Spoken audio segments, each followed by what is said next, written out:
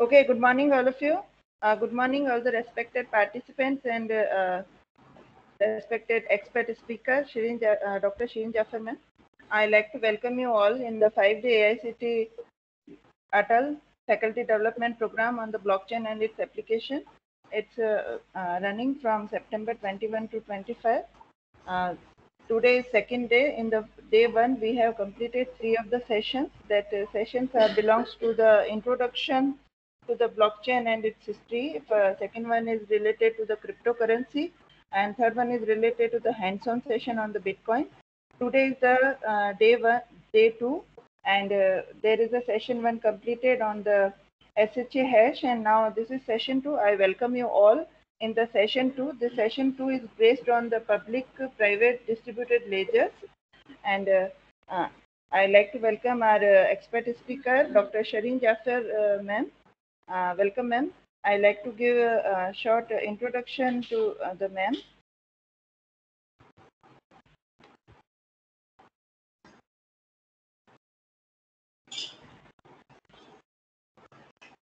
Dr. Sherin Zafar ma'am is an assistant professor in the computer science and engineering in the School of Engineering in Jamia Hamdard, and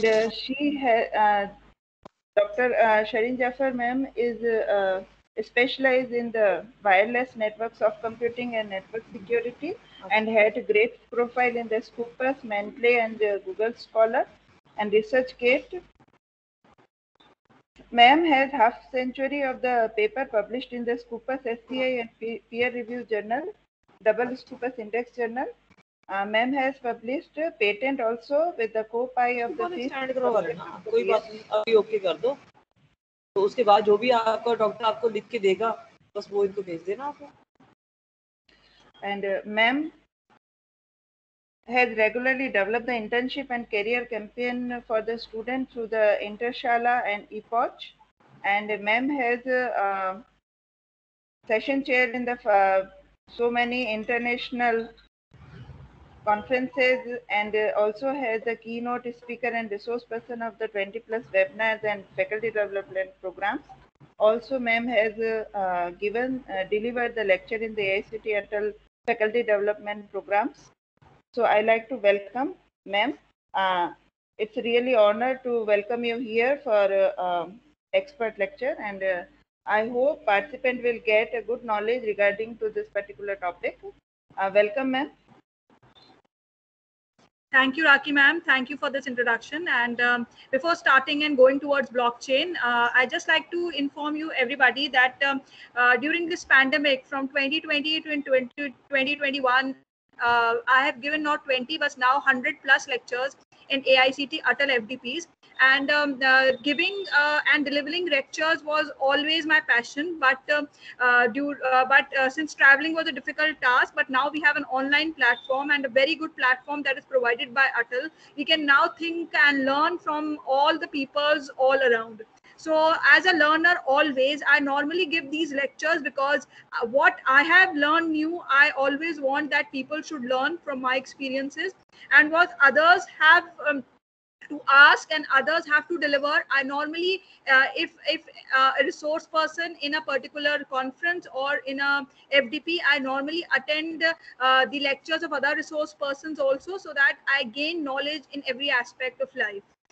Because I believe in a quote, a very important quote, that is, do it now or sometimes later will become never. For starting point of view, since we have number of participants joined here, I always believe that we should, in this current pandemic time, deliver a lecture or learn something that is very beneficial for the society.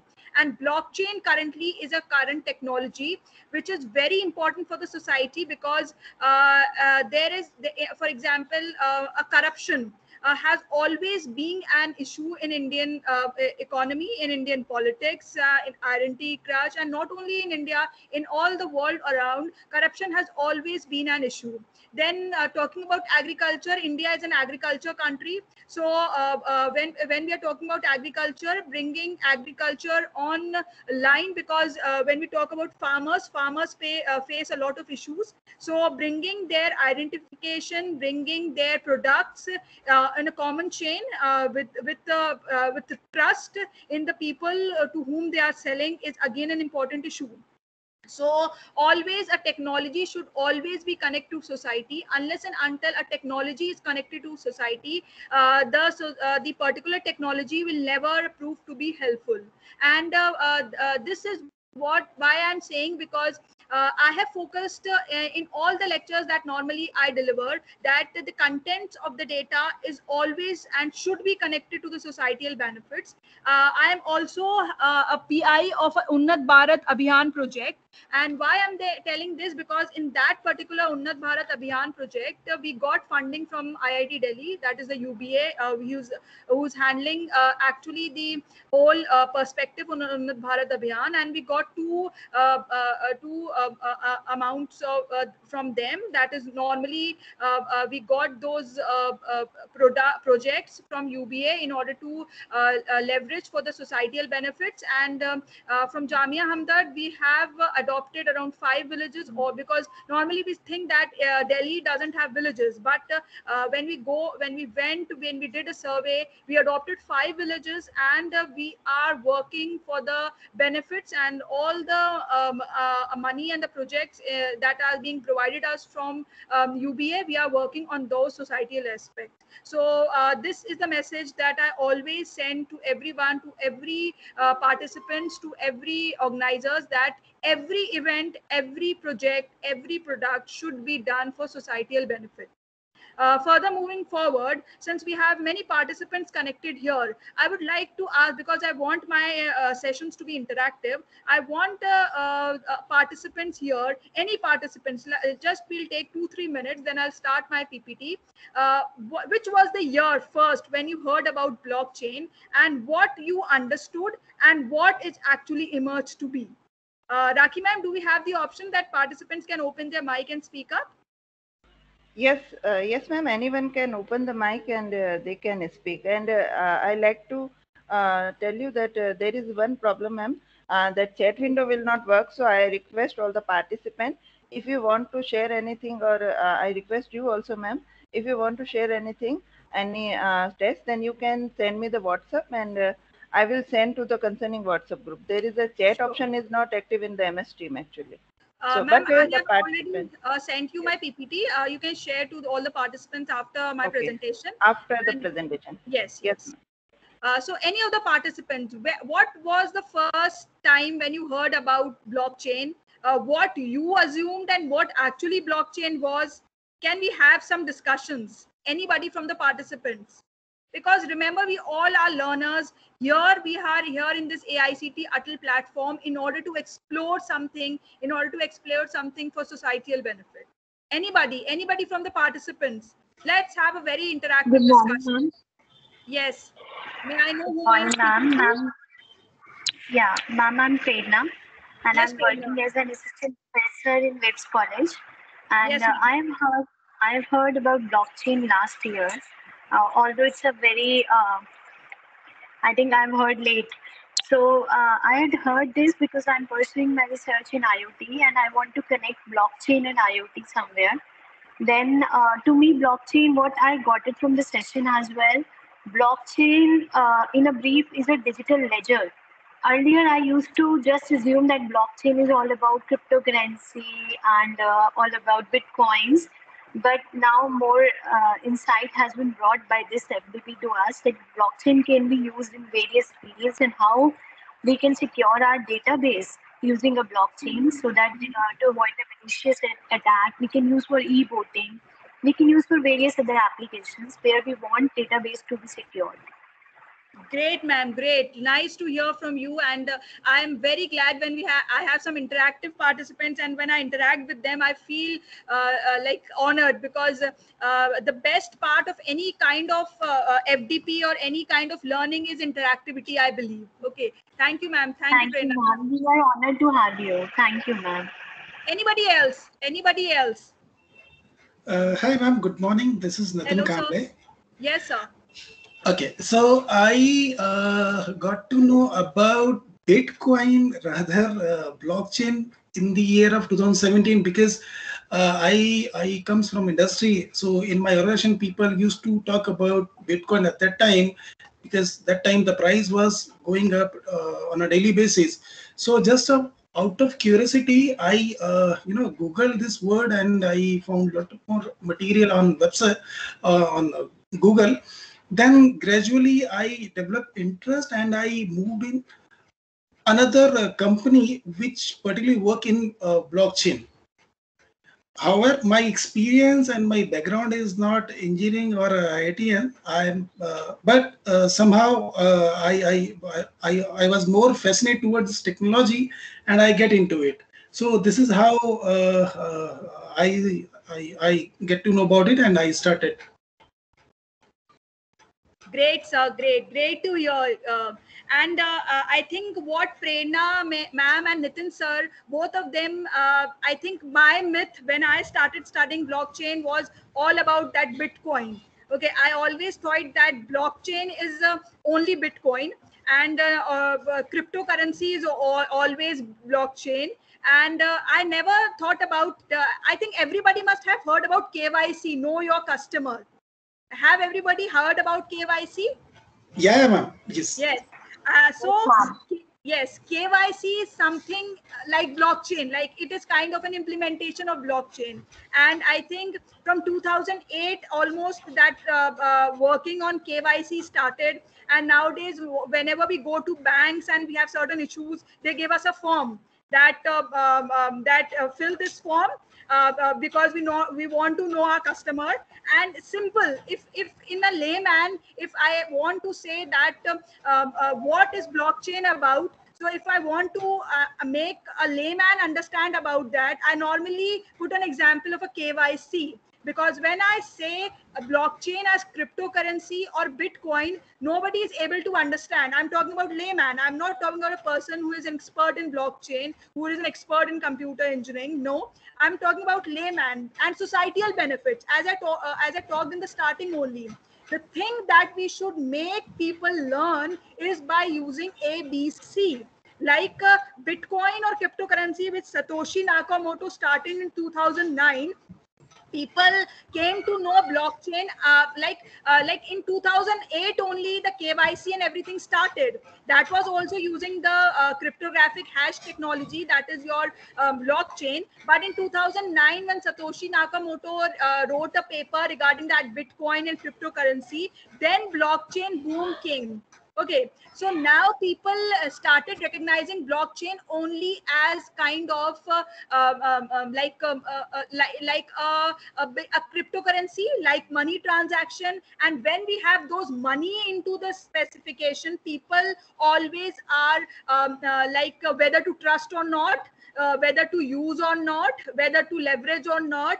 But blockchain was actually brought in order to continue that trust. Because main thing, for example, if I have trust on my government, then only I'll give all my credentials to a bank, then only I'll give all my credentials to the government. But if I don't have trust, then I'll not give. So blockchain was actually brought in order to maintain that trust on different institutions. So this is the layman, and what my PPT will focus in this particular 1 hour or so.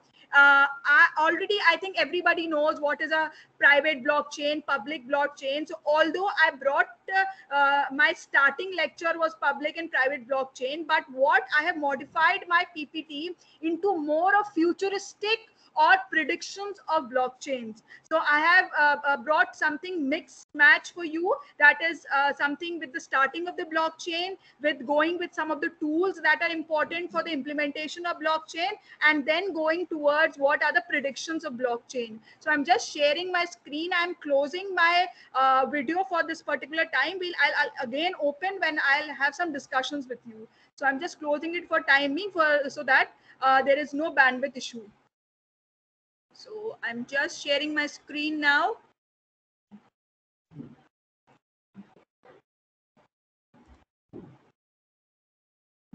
Just tell me, is my screen all visible? Ma'am, Rakhi ma'am, is my screen all visible? Yes, ma'am. screen is visible. Okay, so that's why although in the starting when I had conversation with Rakhi ma'am, I told that the name of my today's lecture will be discussion about public, private, and like distributed ledger or hybrid type of blockchain. But I have modified it more because I wanted people to know more things rather than knowing the theoretical concepts. So blockchain predictions moving forward is the name of my presentation that I'll be producing for all of you. And I am again thankful to Purnima Institute and Rakhi ma'am and all the people who are actually connected for making this particular event success. And I am very obliged with the type of connectivity I have with Rakhi ma'am. She is very humble and she connects with everybody in a very, very sweet manner. Thank you, Rakhi ma'am. Moving forward, I would like to start my presentation with a beautiful video that will take you into the journey of basics about why blockchain has become an important part of today's market. Let's check this video. Are you using blockchain for your business? If you are a producer, farmer, or manufacturer, you probably make something worth selling to the public. Your methods, history, and high-quality standards are all part of your brand image, something you should cherish and share with your consumers. But how can consumers and retailers trust you? How can you guarantee that what is written on the labels is accurate? Meet VeChain's toolchain. Thanks to blockchain technology, it's now possible to verify key product data that's been rendered immutable. VeChain's toolchain gives your creations a digital identity linked by a QR code or NFC chip. Consumers no longer need to wonder if a brand's marketing claims of simple origin honey, pesticide-free vegetables, organic produce, grain-fed beef, or limited edition custom design are all empty words. When the blockchain is able to help a brand differentiate by helping it prove the integrity of its supply chain. Retailers who invest intensively in food safety practices, ethical sourcing, and cold chain logistics can now communicate with their best practices to consumers by capturing data throughout the chain of custodies with IoT sensors. In this day and age, consumers are curious to understand the provenance and background behind a product, whether it's food, cosmetics, apparel, artwork, or any other product with a story. You can further enhance your engagement with consumers by adding videos, photos, and personalized stories that strengthen your brand's reputation and help your consumers purchase with confidence. VeChain toolchain is revolutionary because it takes a complex technology, such as blockchain, and simplifies it into something anyone can use, from solo creators to small businesses to Fortune 500 companies. The key is fast integration. It's different from other blockchain platforms in that it has no coding required, standard templates, customized tools. VeChain toolchain is a complete technology solution, which includes the software platform, data storage, mobile apps, IoT chips and sensors, APIs, and SDKs. The service is highly scalable and features a pay-as-you-go pricing model so that the businesses can get familiar with blockchain without paying an arm and a leg. It also comes in 3 versions, for small businesses looking for ultra-fast deployment to major corporations interested in completely customizing the look and feel. Most importantly, since VeChain toolchain is a decentralized application which runs on the VeChain public blockchain, data is visible throughout the entire supply chain, from producers to end users. VeChain is the trusted blockchain of choice for many major enterprises, including partnerships with major risk assessment firms like PricewaterhouseCoopers China, PwC Singapore, the Deloitte Blockchain Lab, and DNVGL. Wherever you are around the world, help your business differentiate from competition and engage with customers by using VeChain toolchain. Power up your supply chains in an intelligent and indelible way and help make transparency the new benchmark. I think everybody must have watched this video. Very important thing I wanted to convey to everybody through why I have selected this video. Number one, blockchain is like simplification of blockchain. So many of the businesses are using that complex technology, simplifying it to maintain, number one, digital identity, integrity of their data, Number 3 is that reputation, how reputed a particular product is. Then we have that fast integration. Then we have the pay as you go, because many a times when we thought about blockchain, we normally thought that blockchain would be very costly, blockchain would be very difficult, very complex. But the easy things that a lot of platforms have started doing is going with the pay as you go model, simply the model that we are using for cloud also, that pay as you go. And we are leveraging the benefits of blockchain in order to make it very, very simple and make it helpful for the society.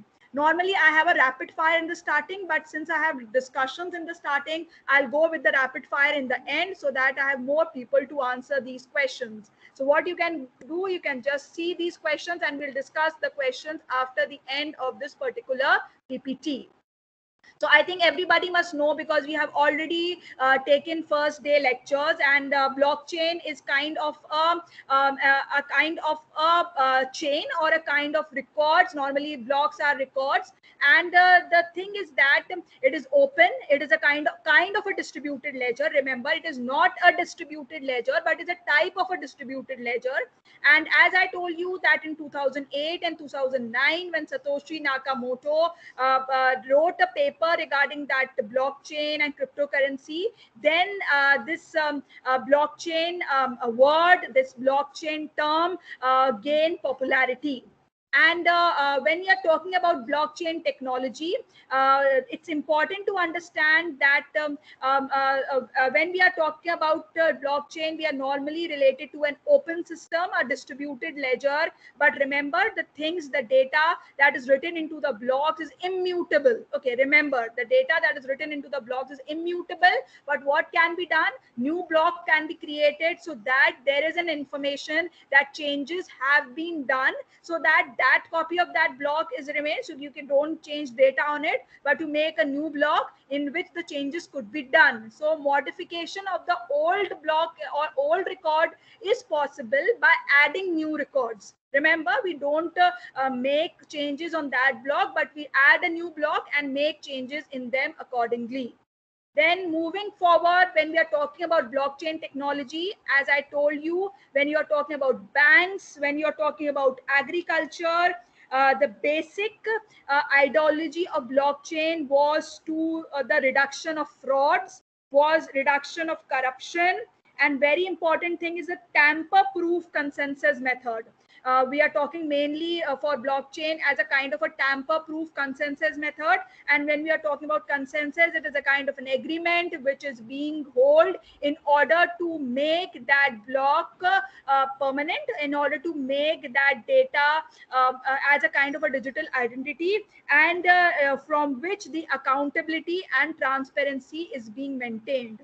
And I think everybody, since this is the second day, and also we have so many things heard about blockchain. So when we talk about blockchain, the types of blockchain mainly fall into the concept of public, the private, the hybrid, and the consortium. Consortium is a kind of frenemies. Nowadays we have the word frenemies going together, where a number of business solutions come together, although they are enemies in terms of the competition, but still they use that common blockchain in order to make their business successful.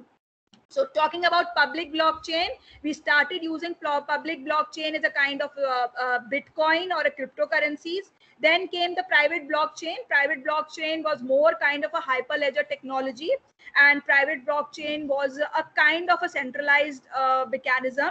And hybrid blockchain has the advantages of both the public and the private blockchain, because many of the resources, many of the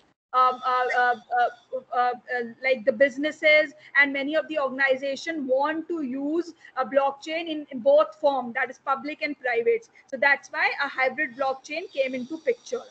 So when we are talking about public blockchain, as specified, that obviously it will kind of a more of a kind of a structure where we were talking about that cryptocurrencies.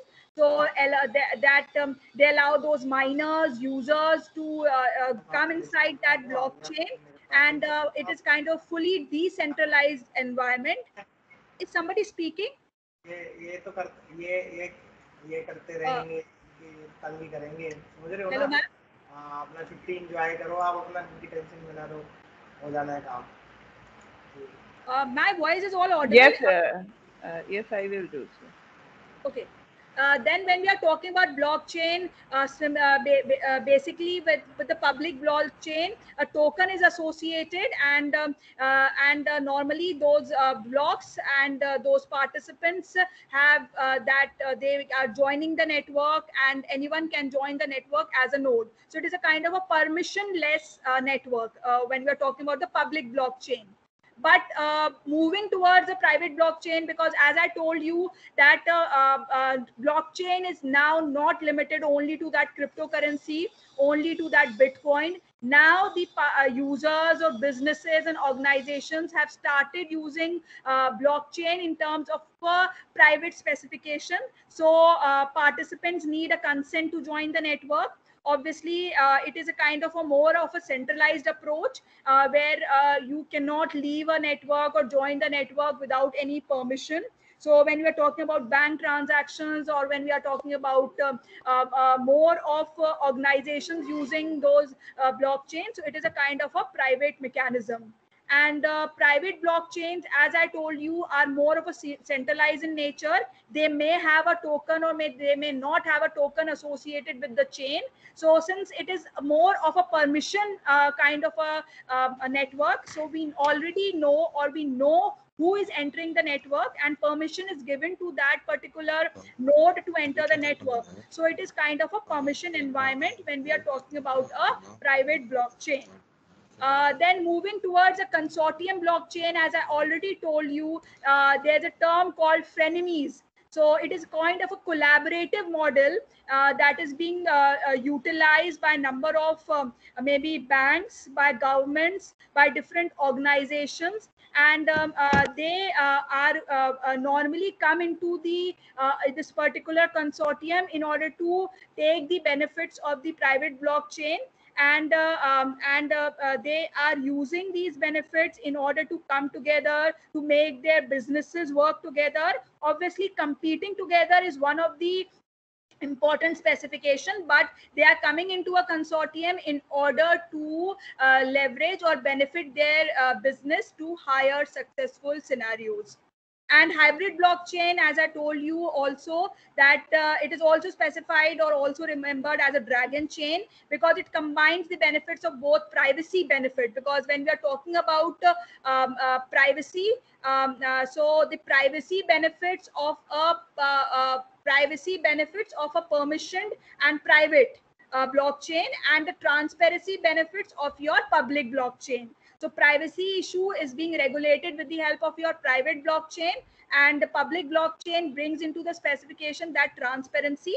So those businesses who want to make their business environment public, but in order to their transaction scenario is normally maintained as private, but their business is made to the users public. So they are taking into the consideration both those scenarios, that is the public and the private, in order to build a scenario where they have privacy also, but when you want your business to grow, so the some public some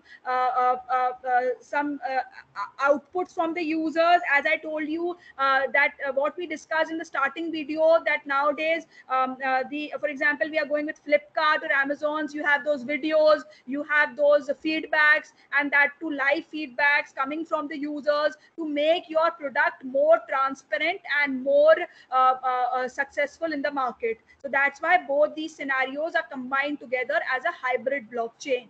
And the most important thing that hybrid blockchain is, as I told you, that businesses now want both transparency and privacy in them. So that's why those security of the transactions maintained by the private blockchain, and that being transparent to the user, being approachable to the user, making your product as was discussed in the video, gaining the reputation of your product, the integration of your product, there we require a public blockchain. So both these functionalities are combined together. Similarly, as I told you into the starting, that blockchain is a kind of a distributed ledger. It is not a distributed ledger. So it differs from the traditional database because you are not information in a traditional database is specified in terms of because blockchain is a database, but it is maybe it is not centralized at one location. Your data, it may be because, as I told you, that we have a combination of both public and private blockchain, and so it's important that the distributed ledger scenario is being utilized by blockchain. So when we are talking about the differences in a distributed ledger and a blockchain, so the important things that you need to take into consideration is blockchain is a type of a distributed ledger, and you cannot call that every distributed ledger is a blockchain. So talking about a distributed ledger is a kind of a database that is decentralized, which is distributed all across the computers or node. And but blockchain is a kind of a distributed ledger, maybe private or public or a hybrid in nature. And when we are talking about the real-time implementations with the blockchain technology, we have so many real-time implementations, because when we are talking about agriculture, in agriculture, we want that supply chain transparency, traceability, efficiency. So agri-digital is one of the project. Then we have the grassroot is one of the project. Then we have the BEX 360 is one of the project which is going on. They all are maintaining those supply chain management for the farmers. So it's important to understand there are so many real-time implementations of your blockchain, but distributed ledger is still undergoing and under development in terms of implementation. And when we are talking about a distributed ledger technology, it is a database kind of an environment where blockchain is taking advantages of distributed ledger in order to approach to the user in a more healthier and a transparent and a private manner. And as I told you, that limitation of blockchain is not only till that Bitcoin. Nowadays, when we are talking about those Walmarts, when we are talking about those banks, when we are talking about those accounting firms, intellectual properties, your crowdfunding, your debits, your private markets, ownerships, trust on the government, because nowadays it's important that all those the individual citizen identity is being maintained illegally. Nobody delete those identities. So e-Estonia is one of the government project. Then we have the Votum is one of the project. And from 2008, Indian government has started using those blockchain technology for storing that citizen data, even your Aadhaar specification, and lot of banks, as I told you, that know your customer.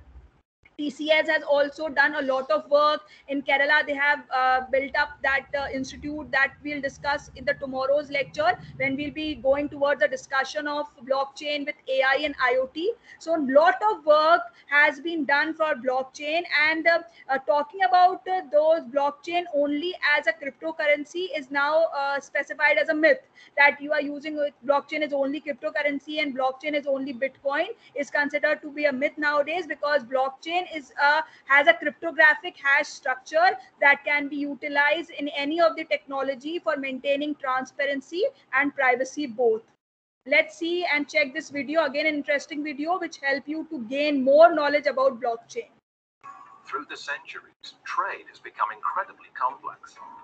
Today, everyone trades with everyone on a global level. Such trade activity is recorded through bookkeeping and information stored in specific databases, which are closed and siloed within each partner, customer, and service provider. Because of this, businesses rely heavily on third-party proprietary networks to ensure trust and certainty in their trade transactions. Trades are often managed by multiple siloed applications. Each maintain their own ledger, security standards, and network protocols, resulting in slow, inefficient, and costly transaction processes. Blockchain technology affords us the opportunity to address these issues by fundamentally changing and strengthening the pillars of trade finance. Sounds great, but how does this work? Well, blockchain is a type of distributed ledger. decentralized database that keeps records of digital transactions. Rather than having a central administrator like a traditional database, blockchain has a network of replicated databases, synchronized via the internet, and visible to permissioned entities within the network. And because of this unique setup, blockchain offers a host of benefits. Firstly, blockchain is secure. It uses a highly secured cryptography that makes its decentralized database amongst the safest in the world. This means that hacking attacks are virtually impossible in the blockchain, as a hacker would not only need to hack into that specific block, but all of the preceding blocks going back the entire history of that blockchain. With blockchain, transactions are completed securely. This has a significant impact on banks, insurers, financial institutions, and regulators. Blockchain accelerates and secures trade flows between businesses, allowing for greater access to their banks and service providers, resulting in secure and less costly transaction execution. Blockchain provides, for the first time in history, the opportunity and the technology to transform and rewire global trade finance. By leveraging blockchain technology, TradeIX is rewiring global trade finance. So what this video again told you is one of the most important thing is global trade finance, because nowadays we are talking about the trade not only inside a country, but we want that trade to move all around that world. So strengthening the trade finance with a secure cryptographic can be done with the help of blockchain. And as I told you that security and privacy is one of the basic building blocks of blockchain. And talking about blockchain development, the 2018 skill index of the Upwork has specified that blockchain has an inspiring space for innovation, and there is a huge demand for the skilled blockchain specialists. So it's important to understand what are the tools that can help us in the implementation of that blockchain that can be utilized by us for the again betterment of the society.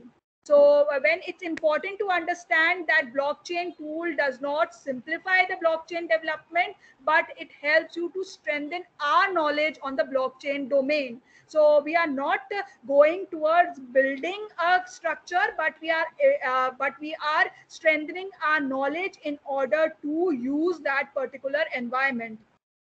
And when we are talking about blockchain, a simple diagram, this specifies that a user requests a transaction, that is the starting step. Then a block of that particular transaction is created, and remember that this block is immutable. And then the block is broadcasted to all the nodes of the network.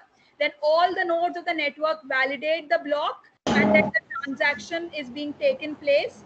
Then the block is being added to this particular chain, more of a kind of your private blockchain, and then the transaction get verified and executed. So very simple, step by step, simple terminology, 6 steps, which explain that why blockchain is easier to use, as in terms of reducing that complex mechanism into a more of easy going approach. So Solidity is one of the environment, and it is one of the undoubtedly the most popular language which is utilized by a number of blockchain developers.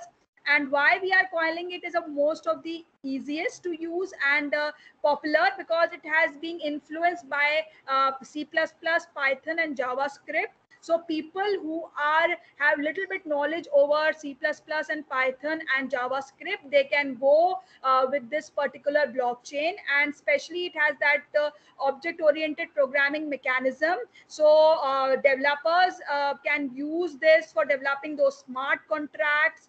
And also it's important when you are using those smart contracts for crowdfunding or multi-signature wallets or blind auctions, then Solidity can be one of the best environment and popular environment and easier to use environment as compared to some other tools. Then Geth is an Ethereum node implementation that is using a Go programming language. So this is one of the little bit difficulty that comes with Geth, because Geth is using a Go programming language. Whether when we were talking about Solidities were more connected the C++ and Python, but still if you are going with a starting and learning perspective. So you can go with the simple aspect of Go programming language, you can learn a new language, and then you can use Get and create your own blockchain. And it's important that again for smart contracts, even for transferring those tokens and exploring the block history, Get is also one of the most utilized Go programming language, because it is covered or it is being benefit with the benefits of the Go programming language. Then Mist, again, this is again an Ethereum wallet, and it is being developed by the creators of Ethereum. So here you can start using this platform and you can develop your smart contract supported by both Windows, Mac and Linux. And it's again basically developed for developing those smart contracts. But the important thing that need to be remembered about Mist is that once you make that password, you can never change. So it is a one-time setup. So when you start using Mist, so you have to remember that that password should be utilized throughout your journey when you are using the Mist programming language.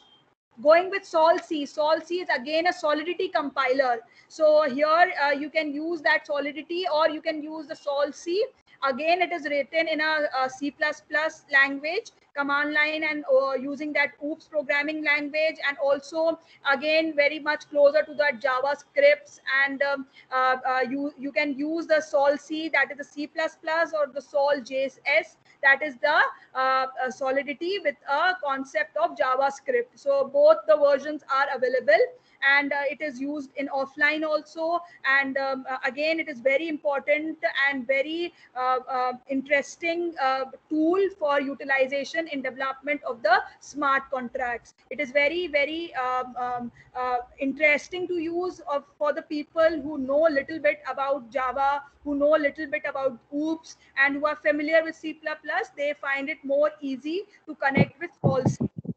Then we have Remix. Remix is an integrated development environment, and it is again a tool that is being provided for the smart contracts development. So it is written in JavaScript. So it is more user connected with it very easily. And again, here you can use in a browser screen, or you can use it in locally, or a ready to go screen can be utilized. So this is a kind of a remix screen. When you start writing those smart contracts, you utilize this particular screen for developing your smart contracts. So this is also again an interesting tool to be utilized. Similarly, we have a MetaMask. MetaMask is also again a very beautiful and very interesting tool that can be utilized. And why I'm telling it, it's interesting because it is again becomes an ideal wallet for the blockchain developers. And you can interact it again with an Ethereum test networks. You can utilize it as on a browser extension. And the thing is that it can be coming with the concept that again your Chrome or Firefox, both these browser supports this. So normally people who go with the browser environment, they can use MetaMask to develop their crypto wallets or develop their smart contracts. Then again, Truffle is also a very interesting blockchain developing environment, and it can be used for developing those Ethereum based apps or your smart contracts, or when you are developing those automatic contract testing also can be done with the help of Truffle. And because Truffle has everything, it has linking, it has compilation and deployment. Yes, anybody speaking? Okay, so Truffle has all these three environments available, so you can utilize all the advantages of Truffle, and you can link your code with it. You can do compilation, and it can be used for deployment and testing also. Then Ganache is again a blockchain tool, and it is coming from Truffle environment only. That helps you to again develop those blockchain apps, and also for testing of the smart contracts. Some smart contracts that are built can be tested again in the Ganache environment. And this is very, again, interesting, because here we are mostly focusing on the testing environment. So we are going with more of those concepts where we are not building, we are more of testing the smart contracts. So here there's a little bit different line as compared to Solidity, and now we are talking about Ganache. Then we have the blockchain testnet. This is again kind of a truffle and a ganache environment where you are again using testing the blockchain smart contracts that are being developed. And every time, rather than going and utilizing your testing on a particular platform, you can go with the testnet. It reduces the financial burden, because you are using those apps and for testing those bugs and errors that come into the smart contracts. So this is again a open source environment that can be utilized to develop, to test more of the smart contract. Then this is very important. We normally studied that we had the BaaS, that is the cloud as a service. Now we have blockchain as a service.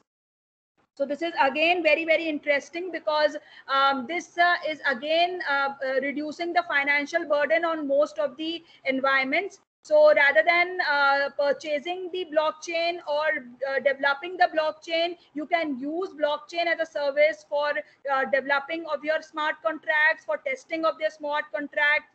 And we have Microsoft, Azure, Amazon, and SAP, and they are all giving you that environment to use blockchain as a service, that is pay as you use, that I talked about in the starting video also. So this is again a very, very important service which reduces the financial burden on the organizations which tend to use blockchain as a service. Then let's look at again an interesting video which will explore you more aspects of blockchain. When you vote, have you ever wondered whether your ballot is actually counted?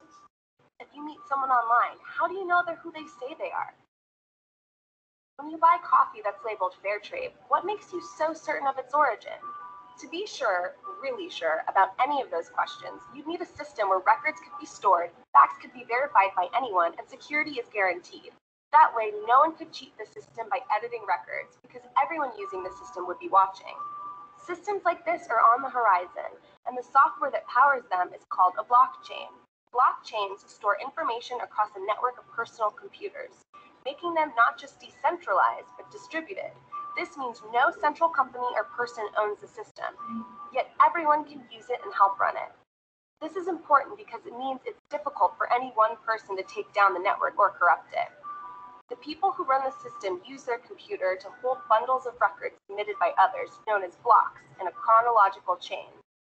The blockchain uses a form of math called cryptography to ensure that records can't be counterfeited or changed by anyone else. You've probably heard of the blockchain's first killer app, a form of digital cash called Bitcoin that you can send to anyone, even a complete stranger. Bitcoin is different from credit cards, PayPal, or other ways to send money because there isn't a bank or financial middleman involved. Instead, people from all over the world help move the digital money by validating others' Bitcoin transactions with their personal computers, earning a small fee in the process. Bitcoin uses the blockchain by tracking records of ownership over this digital cash, so only one person can be the owner at a time and the cash can't be spent twice, like counterfeit money in the physical world can. But Bitcoin is just the beginning for blockchains. In the future, blockchains that manage and verify online data could enable us to launch companies that are entirely run by algorithms, making self-driving cars safer, help us protect our online identities, and even track the billions of devices on the Internet of Things. These innovations will change our lives forever, and it's all just beginning. To learn more about the urgent future of the blockchain, please visit IFTF. So again, as I told you, this specification that blockchain is not only limited to cryptocurrency, blockchain is not only that concept of Bitcoin. There are a lot of predictions about the future of blockchain in the businesses and in the advancement. So as I told you that this particular my PPT will cover about the theoretical concept. Then we have the discussions on the tools that can be utilized for the development and testing of the smart contracts. Now we are going to the latter part and the third most important part of this particular presentation, that deals with the predictions and that deals with the future of the blockchain technology, how it can be utilized again for the societal benefit. Number one is government data distribution, very important, because we require this distributed ledger technology, and we want to replace that paper based transaction, because nowadays everybody go with that digital identity, digital currency. So that digital systems, if we are taking into consideration that particular transparency, trust, security, validation and encryption can only be done with the most trusted technology of nowadays, that is blockchain. So for data distribution, especially in the digitized environment, blockchain is very, very important. And not only future, it is the present only. Lot of organizations, this I will discuss you tomorrow in the morning session, lot of organizations have already started using blockchain in their current perspectives. Then going with greater transparency between industries, very important. It's very important because as I told you, we have the concept of frenemies, because it's important to maintain the transparency and inherit the security of the blockchain between the industries. So we have a lot of industries that they are going with the consortium blockchain. They are developing their blockchain on their own terms and standards, and they are utilizing those smart contracts to leverage their business, but also maintaining the security of their own accounts and transparent transactions. Then institution issued cryptocurrency, very important, because that fiat currency, nowadays talking about that fiat currency where we have the paper currency and notes. So cryptocurrency obviously will be the technology in the recent coming future. So for example, Zimbabwe is one of the country which has already begun the utilization of Bitcoin. They are not utilizing those paper currencies. So this is started using. So in Indian perspective, it will take little time because it is important that that fiat currency, because number of issues, number of corruption issues, number of transparency issues still prevail on the cash transactions on those fiat currency. So that particular institution issued currency, not going with Bitcoin only, we are going with the institution issued currency that can take the advantage of the blockchain technology. Then as an identity, very important, it's important because nowadays, since we are talking about, we are going with digital transactions. So when you are going with digital transaction, you should have that digital identity for avoiding any type of issues and maintaining the sovereignty, because you are talking about a particular person who needs to prove his identity in a particular organization, in a particular country, in a particular laboratory, anything, in a particular bank. So for that particular identity breaches to or not to take place, again blockchain will play a very, very important role. And world economy, as I told you, nowadays world economy trusts that digital currency, and reduction of that paperwork, those regulation, those corruption that are utilized with the fiat currencies. So a lot of frauds and dirty politics and counterfeiting, all is avoided, and all can be further avoided if we are going with that particular utilization of digital currency with the concept of institutional backup, or with the blockchain environment instilled in it. I normally don't take the name Bitcoin, because Bitcoin is not only the solution. There will be number of solutions that will be developed that will have all that transparency, security, privacy into the consideration. And talking about statistics, nowadays 1.5 billion people throughout those developing nations have there's inadequate means of proving their identity. So that blockchain identification with the international blockchain identification, it's very, very important, because that legal documentation take a time. Nowadays we are going with those for example, property issues. For example, our mark sheets, all the mark sheets needed to be stamped and so on when we were going from one country to another country. So bringing that transparency in lot of business environment, lot of identity issues can be solved if we have that transparency of blockchain being adopted by a number of organizations. Also, pragmatic government model, as I told you, for decision making. If you have machine learning also involved with blockchain, you have predictive analysis, you have IoT also, that I'll discuss, because tomorrow's my lecture will be blockchain, IoT, and ML a perfect fit. So that's why now standardizations are being done, and those decisions making are being done leveraging the benefits of all these technologies. So they are also going to play a very, very important role in the near future. And as I told you, those adjacent technologies that I was talking about, whether it's machine learning, whether it's deep learning, whether it's your IoT, whether it's your artificial intelligence, all are being combined with blockchain for developing the trust, for making decision making an important task, so that the market can be more trustworthy. So this is creating a next level advantage. And validation tool, this I have already told you a lot. This is very, very important, because unless and until those fraudulent data sources are removed, then only your validation could be done. Those human entries, human errors, they are prone to lot of frauds. So this needs to be avoided, so that more types of better data protection mechanism can be developed.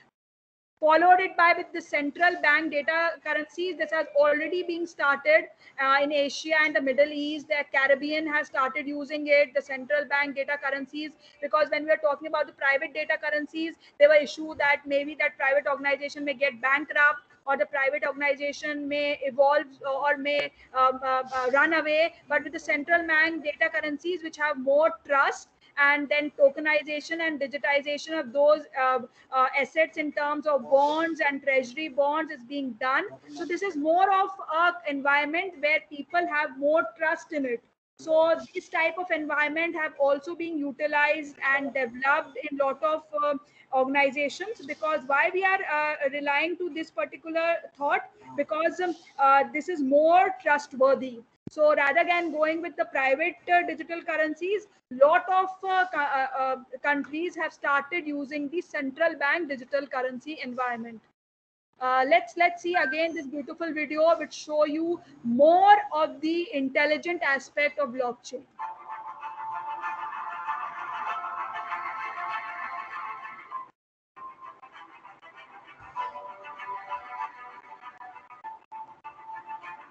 I think blockchain is going to be a very critical technology for the future development of the world. It's not only about financial.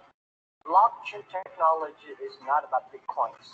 Bitcoin is just a small function of the blockchain technology. I'm a strong believer of the blockchain technology. This is not about Bitcoin or digital currencies or crypto assets. It's the underlying blockchain technology. Now people can trust each other, and they can transact with anything from money to music to votes to their identities peer-to-peer. Bitcoin is either MySpace or it's Facebook, I don't know. But blockchain is social. So I think that blockchain is going to, right? Like blockchain is here to stay forever, and it's a very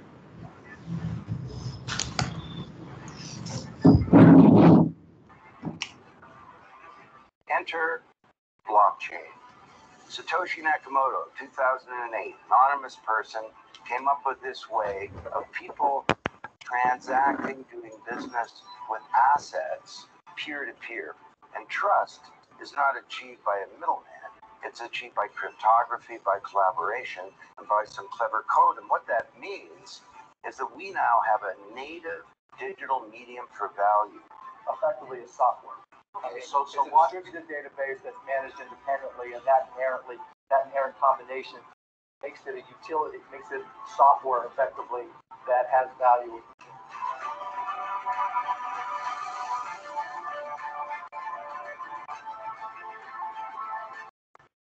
The business world of the future, say 10 years from now, it's going to run on smart contracts, it's going to run on strong encryption and on, peer-to-peer based consensus mechanisms. So the core technologies underlying blockchain are going to pervade everything, just like the internet has, just like object-oriented software has right now. So the choice, when I talk to people, I said, what do you think will be here in 2040, approximately 22 years from now? Will gold still be here? Well, it's been here since eternity. Will the dollar be here? I don't think so. And will blockchain be here? I think so.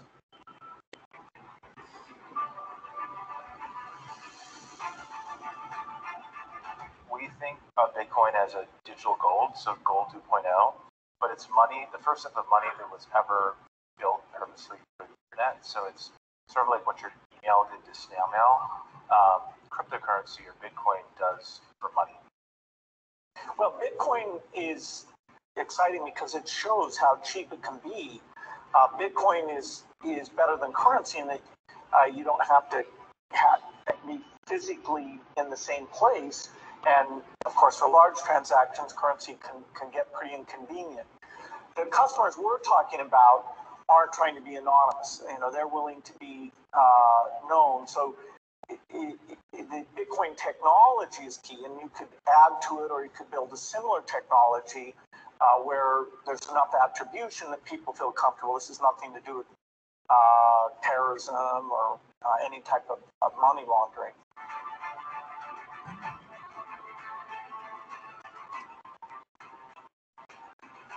It's still very early.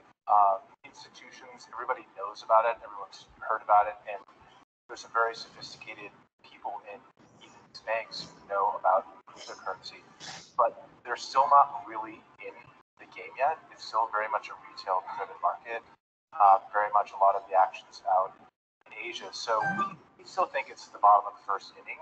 If you read this book, you understand how we got here and how far it's come, but it's also just sort of the beginning in a lot of ways. Well, I think it is working. And there will be other currencies like it, maybe even better. But in the meantime, there's a big industry around Bitcoin. And people have made fortunes out of Bitcoin, some people have lost money out of Bitcoin. It's volatile. It's volatile. Yeah, it is quite volatile, but with volatility, people make money out of it. So where I see crypto as effectively as a replacement for cash, but not as a replacement for as a primary, or not as, I do not see crypto being the primary database.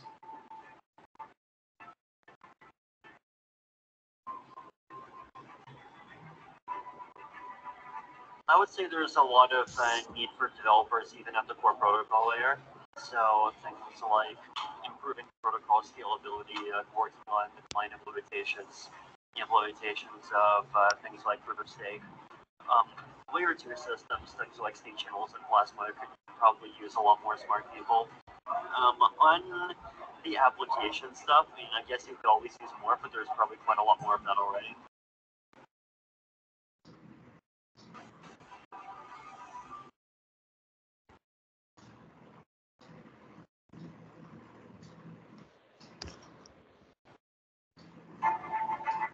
I think this particular video was such a beautiful video because it was coming from the words of Elon Musk. It was coming from the words of so many people who are actually into that market environment, even your Bill Gates. And these are some of the references that I think everybody can go on studying, because they will bring you lot of information, lot of stuff regarding the learning capabilities of blockchain. So I'm signing off here from Jamia Hamdard, and I would like to interact with you all if you have some discussions, some interesting questions, because knowledge needs to be explored. These are some of my mail IDs, although I'll be connecting you with tomorrow in the morning session, where we'll be discussing the concept of AI, ML, combination, the security issues of blockchain. Although people tell that blockchain is very, very secure, but there were issues coming into the study. So we'll be discussing with that. So let's have some of the interaction with some people, some of the participants. Really great session, ma'am. I really learn a lot, and I hope the participant also learn a lot. And it's really we are getting good knowledge from like that blockchain as a service. I got the knowledge. It's really very good initiative. So I request participant, if you are willing to ask any question, please ask.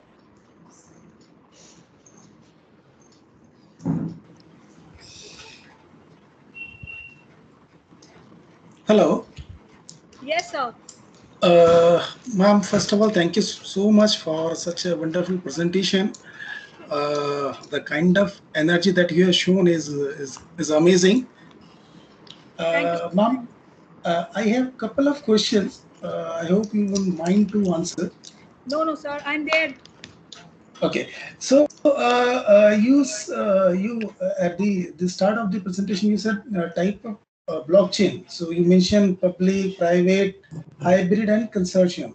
Yes. So any example of consortium blockchain, because you use a very new word, which is frenemies. Frenemies. Yes. I heard this word first time. So can you give me some example of consortium blockchain, ma'am? Yes, sir. Anything you want to ask more, then we'll discuss more. Okay. So the second question is about the this distributed ledger, because till date I was aware about the blockchain is the distributed ledger technology, but you said it's not distributed; it's a type of distributed. So yes, difference between the distributed and type of distributed. The third question is related to MetaMask. So I know MetaMask is used as a wallet to store the digital assets. So can we use MetaMask to store all type of cryptos, or it is related only to Bitcoin and Ethereum? Yes, sir. Sir, I'll start with the first question. The first question is in a consortium blockchain. So basically, consortium blockchain came with the concept. For example, I'll take you a simple example.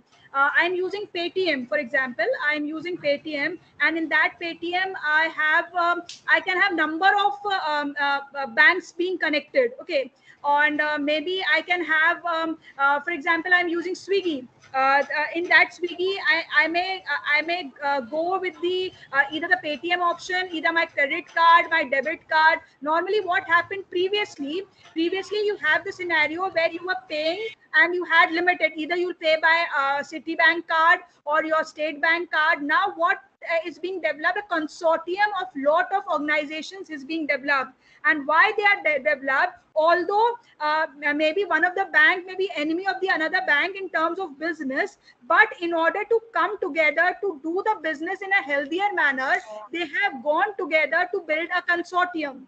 Now, what that consortium is, for example, IBM Food Trust, what that consortium is doing, they are leveraging number of organizations together to bring into a single portal to utilize blockchain. Maybe they may be of different environments, they may be of different types of organizations or different type of utilization, but the common thing they want is transparency and privacy.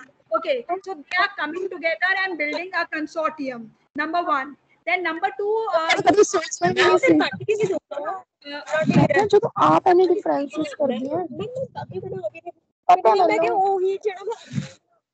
second thing, sir, Nitin sir, you asked about, yes, this is actually true that blockchain is a type of distributed ledger. Blockchain is not a distributed ledger actually. Because why? Because distributed ledger is a technology, And blockchain is a kind of distributed ledger which has its own number of advantages, disadvantages, and issues. But the concept where you are taking your database into distributed environment is being served with the help of blockchain. But when we are talking about real-time implementations, but when we are talking about transparency, when we are talking about privacy, when we are talking about this security, this is all provided by blockchain. So all distributed ledgers are not blockchain. Blockchain is a type of distributed ledger. This is actually true. Then third thing you asked about MetaMask. No, nowadays a lot of versions are coming with the MetaMask. And as I told you, there is a concept of truffle, there's a concept of ganache. You can use them on different platforms to test your smart contracts. Bitcoin is not the only scenario that can be utilized. I hope, sir, this is clear to you. Yeah, ma'am. Yeah, thank you so much, ma'am. Thank you so much. And one last question, ma'am. Yes, we all are talking about the blockchain and blocks. Ma'am, can you show us how a block look like? I mean, the constituent of a block. Because yesterday we have seen this demo wherein the first constituent was the block number, then the nouns and the text, and at the last was the hash. So only these four are the constituent of a block, or there are many more things? The block is a record. Simple in layman language, block is a record. As I told you, when we are going with the consortium blockchain or when we are going with those private blockchains, this is not the specific that block will be only these four attributes. No, block, because as I told you, when people are these were the attributes that were very popular when we were using blockchain in terms of more of a cryptocurrency, more of a Bitcoin. But as I told you that using of the blockchain in terms of banks, utilization of blockchain in terms of agriculture, utilization of blockchain in terms of different digital identities, each one have their own attribute requirements. So those storage, those requirement of the blocks will depend upon the digital identity specification that record requires. So I know these are important things. Obviously, cryptographic hash is the basic identity or how a particular block is recognized. So that is required. Block number is important, but many of the things can be added in order to make your record more transparent and also private. Okay, right, ma'am. Right. Thank you so much, ma'am. Thank you so much. Hello, Thank ma'am. you, Nitin, This is sir. Murali Bhaskaran. Yes, sir. Yeah, I have fundamental doubts, ma'am. Suppose if the Yes. State Bank of India, they have 1,000 branches in India. Yes, sir. Suppose in a branch, there may be 1,000 to 5,000 accounts are there. Suppose if the State Bank of India wants to adopt blockchain technology, now currently we are transferring the amount from one account to another account through bank. If Yes. the State Bank of India wants to adopt the blockchain, what will be the changes will happen? Whether all the account holders will have the blockchain, or any modification it will reflect in all the accounts. So although this is not a little bit more for a consortium, but as per my knowledge and my thinking, I truly believe that blockchain is a kind of technology currently. When we are talking about utilizing in bank, it is already working. As I told you, know your customer is a very, very important terminology that is being utilized, and from 2008 is being utilized by a lot of banks, whether it's SBI or other banks, in order to digitally track all the users and all the people who have that connection with a particular bank. Now, what you asked is that each of the user will have their block. That is again a policy issue. That is again a consortium issue that will be taken decision when we are talking about, because when we are as you named that since you named State Bank or any kind of a central bank, so this terminology will come into occurrence more when we are utilizing blockchain in terms of central bank digital currency. CBDCs, because when CBDCs will come into picture, then there will be a lot of specification where a block need to be made for each user, because that will be very, very important, because that will be in an environment where you will be utilizing or handling your block in terms of user perspective. But currently, when we are talking about a blockchain in terms of bank's perspective, here we are talking more of the digital identity currently, more of digital identity being secured with the help of blockchain, and more of making your transactions transparent and secure. So currently, the utilizations of banks of the blockchain is still here, but in India, when those central bank digital currencies will come into the picture, it will be more transformation in terms of technology. Hello, ma'am. This is Bhagavati Priya. Yes, ma'am. Ma'am, what is the difference between consortium blockchain and hybrid blockchain? Because here there are similarities between the consortium blockchain and hybrid, because both are maintaining the blockchain protocols and a single portal. So what is the main difference? Ma'am, consortium blockchain is normally a blockchain that is more in a private structure, but it is being built by the consensus or by the perspectives of different organizations that who want to come into a consortium together. But a hybrid blockchain is taking the advantages of both your private and public blockchain. So normally when we talk about hybrid blockchain, we are more into the consideration of hybrid, which has both the public and both the advantages of both.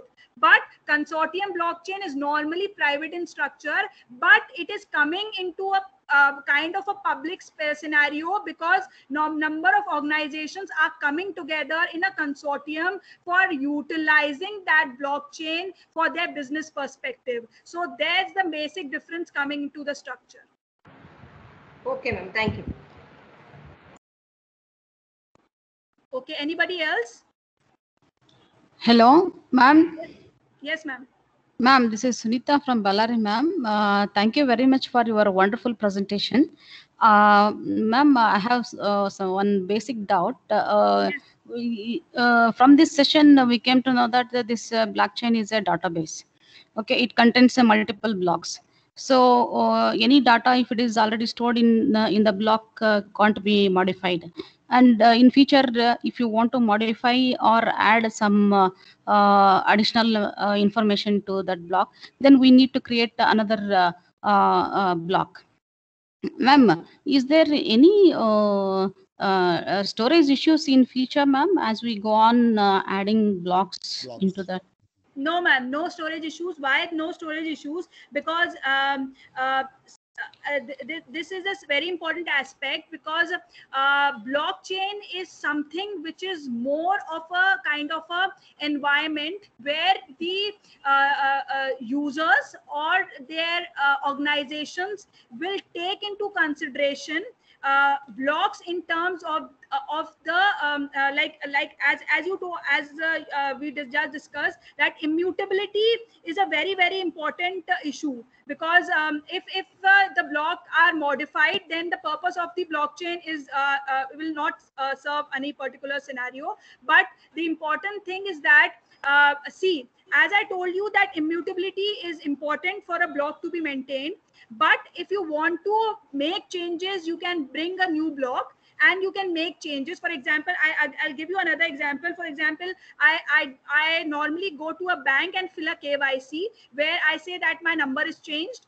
For example, you want to change your phone number, so they don't delete your previous record, they update your record, but their previous record is always there with them. Okay, but now they send all your updations to the particular environment, updated phone number, but your previous is always there.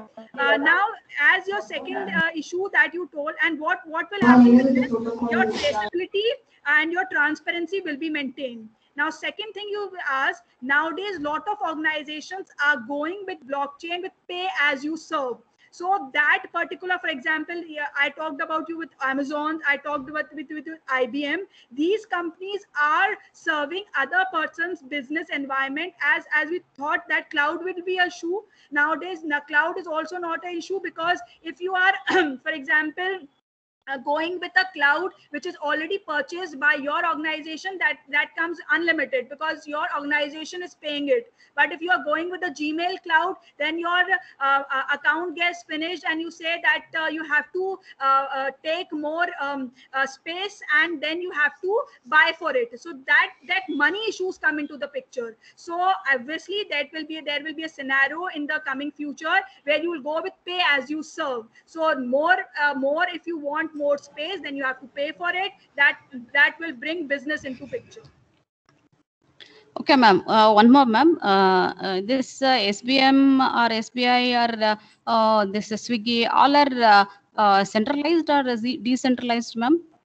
Ma'am, talking about the environment where, because when we are talking about distributed structure, normally when we study distributed is always an environment that is showed into the top, but centralization is there. But user is always sure user in order to maintain the trust, because user will never maintain the trust on a distributed environment. User always maintain a trust on the centralized environment. So for user to show environment is always centralized, but down the ground distribution is there. Then it means that the consortium is a centralized one. Ma'am, consortium, as I told you, is all depending upon the structure that is being required by those consortium organization which want to use it. They may require a centralized structure, so they will develop a centralized environment. But if they want a decentralized structure, they can develop and use a decentralized environment. But privacy and security need to be maintained. It means these platform based on the environment or requirement can be made it as a centralized or decentralized. You mean that? Yes, ma'am. As I told you, trust, normally people go to trust for a centralized environment, but down the line there is lot of distribution there. Okay. Thank you, ma'am. Thanks a lot. Thank you. Ma'am, one more question, ma'am. If I have 1,000 blocks in a blockchain and Yes. another blockchain will have 1 lakh, whether each block in the 1,000 blockchain, the memory space required is same or different, ma'am? Sir, this is again a discussion issue, because as I told you, because as your question comes into the specification that a memory for a block, this come into because when we were talking about Bitcoin, the block size was normally being like anybody could come into the network and anybody could leave the network. We were starting scenario was like that, because there was no specification that what will be the block size or what will be the particular. No, ma'am. My question is Yes. in the blockchain, the first block and the last block, the size will be same or not? The same scenario. If you are talking about private, sir, or consortium or hybrid, what are you talking about? You take private. Private? Bitcoin you take, ma'am. Suppose if I add, if I purchase a Bitcoin, now I am creating the new block. Already 1 lakh blocks are there. If I am adding the new block, whether now you said that when you add, this information will pass to all the blocks. Am I right? Yes. In that case, if 1 lakh blocks are already there, now 1 lakh 1 block is coming, enter into the blockchain. Now this data will spread or distribute, it will spread into the distributed data, so that the memory of the existing blocks will vary or it will change. So can you repeat the question again? No, there are 1 lakh Bitcoin blocks are available existing. Now I am purchasing a new blockchain. So that is a 1 lakh 1 first one. In that case, my information must be given to all the blocks. That means they are storing my information. Am I right? Yes. In that case, whether the block size will increase or not? So normally, as you told that we can take an example of Bitcoin. So when we started utilizing the concept of Bitcoin, there was a fixed maximum size. Okay. When the block size for the Bitcoin was started as utilization, it was 1 MB. Okay, now it has increased to 4 MB. Okay, so the thing is that with the evolution of the technology, the block size can be increased. Obviously, the contents can't be. The contents are immutable. That's the concept. No, that means you while creating the blockchain itself, we must know what is the maximum blocks we can add. Yes, am I right? yes, sir, yes. Thank you, ma'am. Thank you very much.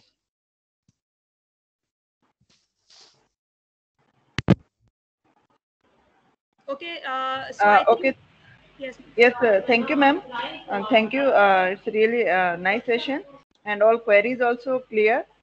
So I thank you all the participants, and thank you, Dr. Sherin Jaffe, ma'am, for nice session. Tomorrow we are meeting ma'am again in the morning section, and we have Yes, interesting again a session where we will see how machine learning, IoT, and blockchain is a perfect fit. Thank you, ma'am. Yes, ma'am. Thank you, ma'am. So, all the respected participants, I like to request you that the next section will be 2 o'clock, 2 to 4. That will be a practice session, practical session, hands-on session. So that will be the other link for that particular session. So I request you to leave this particular link and join another link for session 3. Okay, thank you all. Have a nice day.